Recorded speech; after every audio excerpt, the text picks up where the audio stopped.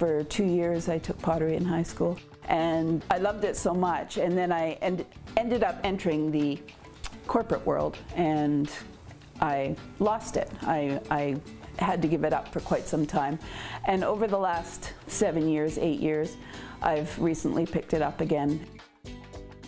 I joined the Fine Arts Club in Powell River here, the local Fine Arts Club.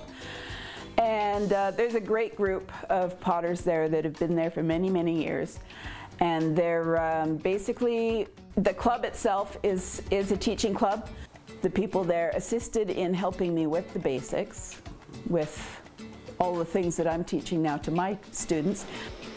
Basically, I was able to pick things up really quickly again, because it's kind of like riding a bike. You kind of don't forget it. It's kind of locked away in the back of your head. And then the rest of it is basically, yeah, I'm self-taught with a lot of the designs and the styles that I do nowadays. A lot of them are my own creations.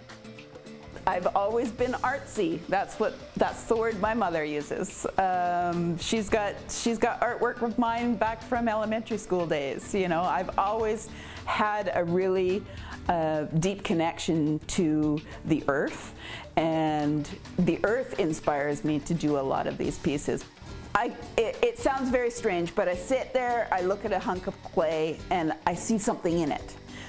It's like a sculptor, you know. It's hard to ask a sculptor where their inspiration is coming from, because you don't know until you see that piece and you actually start doing something with it with your hands, and it just evolves from there, and it just becomes its own entity, basically. Get your hands dirty. It's very, very important. I encourage anybody to just grab a hunk of clay and just create something. Doesn't matter what it looks like, doesn't matter if it's nice or if it's not nice, or if it's, you know, it's all in the eye of the beholder. So that's would be my final thought, would be to say, give it a shot, have some fun. It's like my motto on my business card. It says, the heart soars when one's hands are dirty.